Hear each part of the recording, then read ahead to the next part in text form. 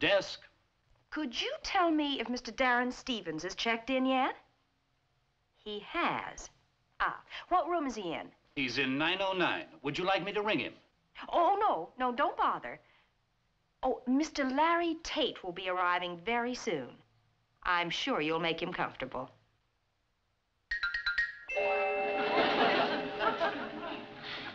Eddie, can I have a room for the night?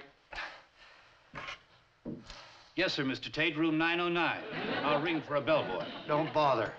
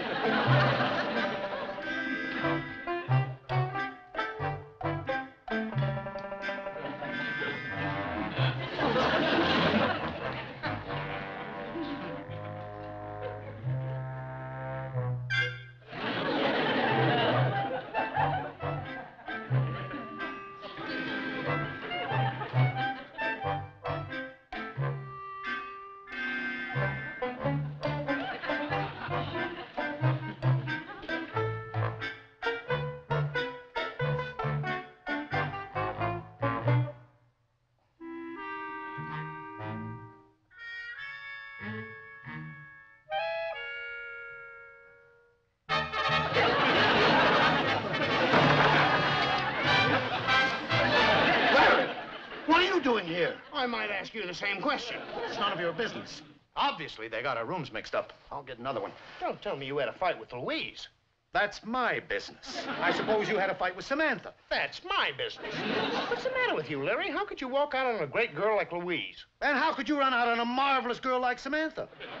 I thought you didn't like Samantha. I thought you didn't like Louise. What gave you that idea? Your big mouth. I only said those things in anger. You should have known that. So did I. And if you weren't so thick-headed, you'd know I'm crazy about Sam.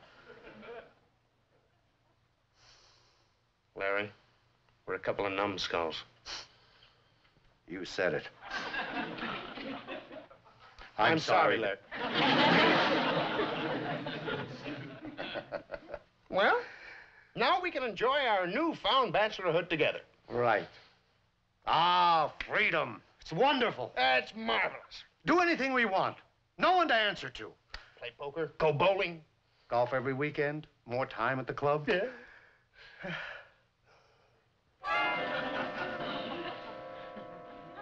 I hate poker and bowling.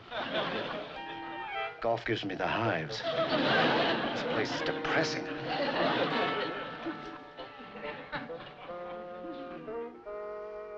Darrin? Yeah? Are you thinking what I'm thinking? I think so.